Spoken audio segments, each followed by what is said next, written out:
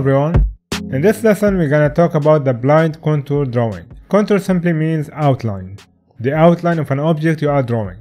Blind contour drawing is where the artist draws the contour of a subject without looking at his drawing.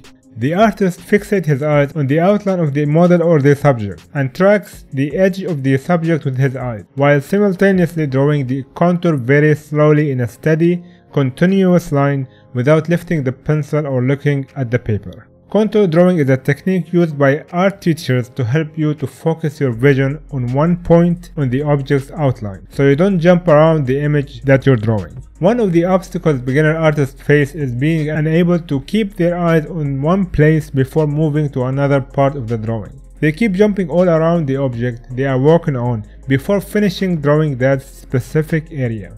This usually results in a chaotic drawing that feels rushed and blurry. Contour drawing will help you force your eyes to stick to one location, draw it, then move on to the next. It's basically building discipline and focus while strengthening your hand-eye coordination skill level. As a beginner, you need to do this a lot. I remember when I first started drawing, I did this for a whole sketchbook.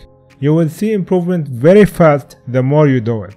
Once you master it, you will never go back to the way you drew before. Actually, you won't even remember how you used to draw before you did this exercise. So in a nutshell, this exercise is imagining that you have your pencil on the object itself, touching the contour of the model. Then move slowly, and I mean very slowly, with the edge to wherever it leads you. Don't remove the tip of your pencil off the page no matter what. Keep it going and keep it continuous for at least 10 to 15 minutes until you finish the drawing. Remember that the end goal here is to learn the technique you're gonna need later. So it's not meant to produce good images or drawing that you can post on social media. This is not the point of this exercise. They are not supposed to look good or correct. You have to fight the urge to look at your drawing before the 10 to 15 minute period is done. You need to keep your eye the whole time on the object itself. Once you're done, move on to the next drawing. If the image you drew looked perfect, that means you did something wrong. This whole thing is just to see how much you can focus on the line without getting distracted. I mentioned this in the first video of the series that the difference between the artist vision and the new beginner vision is how focused the artist is while drawing. As you can see in this example, the artist focuses in one area till it's done, before going to the next, while the beginner is all over the place. This exercise is what shifts your vision from chaotic one to a more focused one. Now, as always, I like to start these exercises in steps and always from easy to hard. So before we even start with the blind contour exercise, let's first do it as tracing. This is like a prequel to the exercise itself. This is the same concept of blind contour but on the subject itself. I want you to feel the outline of the subject as you trace it, by keeping your eyes on the outline the whole time. This is the first step of this exercise, and later we will simply move the object away from your drawing and do the same thing. So we will start with tracing the first image. What you're seeing now is the real speed that I'm drawing in, but after that I will speed up the video to 5 times, so the video doesn't go on for so long. The original video length is about 1 hour, but I will speed it up to around 10 minutes. So keep that in mind, that this is not a fast exercise. You should take it really slow. Now, for the first one, choose a very easy subject with as few lines as possible. Cartoons are the best candidate for the start, since they are not really complicated. So if you are doing this traditionally, use a tracing paper and put it on top of your subject. And start from one point and do not lift your pencil until you are done at the same point. Focus and take your time here. Make sure you follow the line exactly and don't jump from one point to another. Keep the line continuous, even if you have to trace back to the same line you drew before. Your eyes should be at the exact location as your pen or your pencil tip, but you should be focusing on the line itself, not the pencil. Make sure your eye, hand and mind are working in unison. Again, take your time and be patient with yourself. This should be one of many more drawings that you have to do. It's like exercising a muscle that you never used before, so it's not gonna be perfect from the first attempt. It will take a lot of trials to make it good enough. Once you are done from the first trial, Get another tracing paper and do it again and again till you feel that you are getting the hang of it. If it doesn't look good, that's fine. It's not the goal here. It's just training. As you can see, I did it 3 times. You should go for more if you can. And after that, you can compare your drawing side by side and see where was your line following the subject the best and where you got distracted and veered away from the correct path. Okay, now let's trace something a bit more complicated.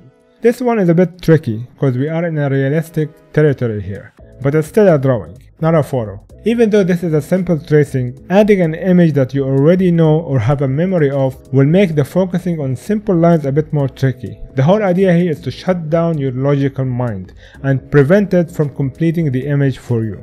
It's still easier to do as tracing, but it will be more tricky once you do it blindly.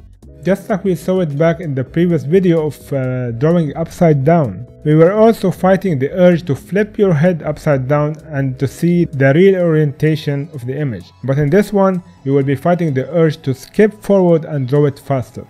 Fight that urge. Draw slowly and carefully, so you will be able to stay on the line and take it as slow as possible.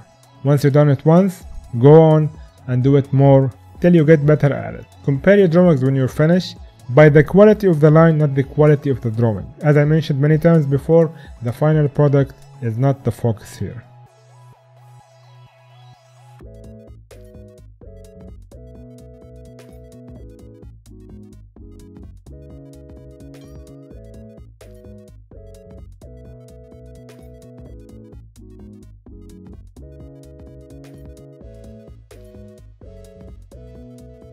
Okay, now this is the top tier when it comes to complication. It's no longer a drawing but a photo, which will be a lot more challenging. But fear not, this is the same process. Start from one point and go forward. There is no defined lines here. So focus on the form lines and keep the pen glued to the paper. Try to add as much lines as possible to define the drawing and keep it continuous. Once you're finished, do it over and over till you feel comfortable doing it.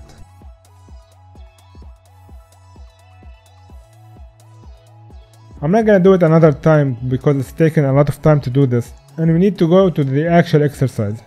This is just a prequel, as I said, but you keep practicing over and over till you are comfortable with tracing before we go to the next step. Okay, I'm gonna use the same example we traced before for the first blind contour drawing. Now you can see the example here while I'm drawing, but in the real life the example was on the second screen away from my drawing. So I wasn't even able to see the drawing while I'm doing this. So if you are doing this traditionally with a pen and paper, make sure the drawing is far away from your paper so you don't accidentally see what you are drawing. Fight the urge to look at your drawing till the timer you set ends. And yes, all the 10 minutes or the 15 minutes you set will feel like an eternity. Just take it slow and enjoy your time. And as you can see, it won't look pretty or good. I even hit the border here, but that's okay, my eyes were glued to the reference image the whole time. Once you're done, do it over and over and you will see the different result every time.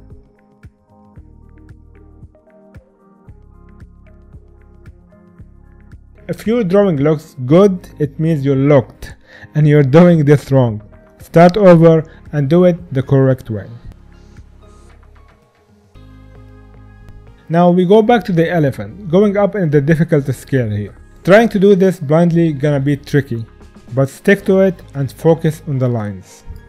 When you do this a lot and then go back to your normal drawing, you're gonna see a shift in the way you draw. You will be much more focused on your drawings. If you do this at least for a year, you're gonna see a big difference. Do 30 minutes of this every morning before you start your normal drawing and you will see the change happen very soon. Now I'm done with the first, let's do it again and again till we get better at it.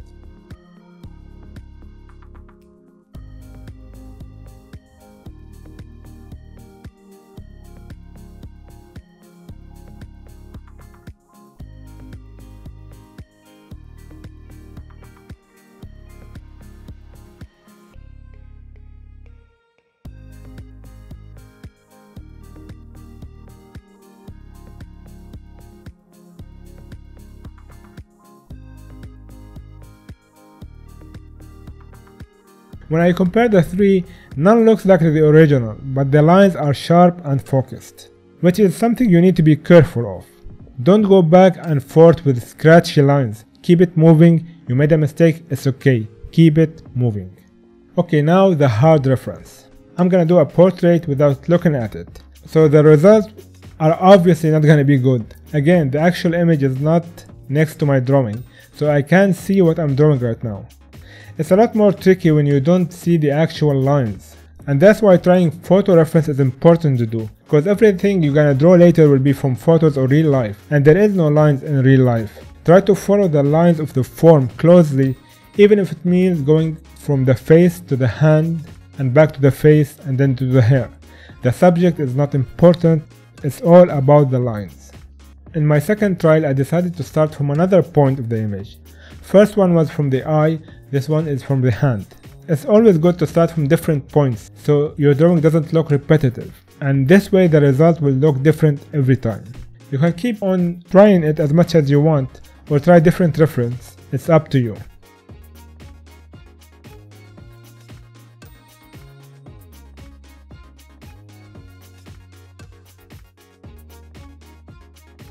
Now before I wrap this video up, I want to do another example, but this time not from a photo but from real life. This one is a bit tricky. If you draw with your right hand, look at your left and draw it in different positions. Maybe holding different items, maybe in different positions, maybe in different light situation. Drawing from real life is like drawing from a 3D reference rather than a 2D image. So when you draw the contour of your hand, you will be following the lines in a 3D world, which is a bit harder than a 2D image. Try different positions, hold different items, and keep practicing. This will improve your drawings a lot.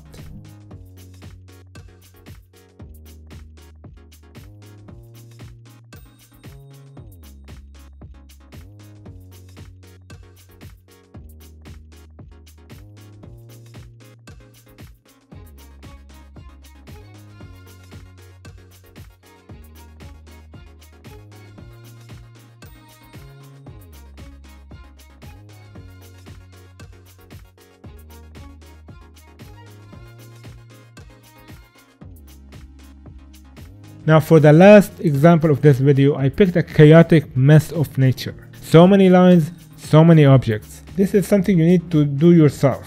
Pick harder and harder examples with so many lines to follow, and start from 5-minute drawings to 10-minute, 15 to even 60-minute drawings. As I said before, once you do this a lot, you won't even remember how did you draw before this. It sounds crazy, but this method wipes out all your pre-drawing techniques and replace it with a more focused, organic and systematic method that will carry you a long way in your journey.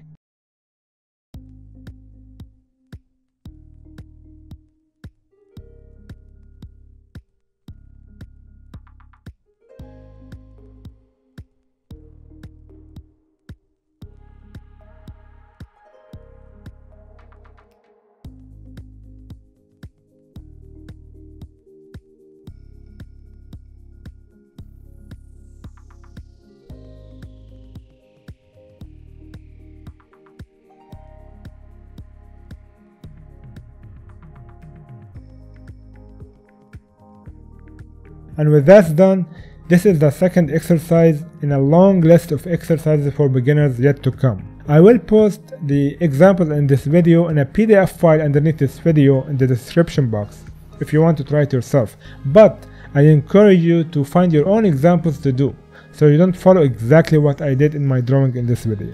As for your homework, pick 5 different reference drawings, or photos, or real life, and draw each one 5 times. You can start by first tracing it if you want, and then going to the blind contour technique next. Or you can go right away to the blind contour if you want, and if you are comfortable with it. Time yourself for 5 minutes, up to 30 minutes or even an hour per drawing. The longer you take, the slower it will be and the more focused you will be.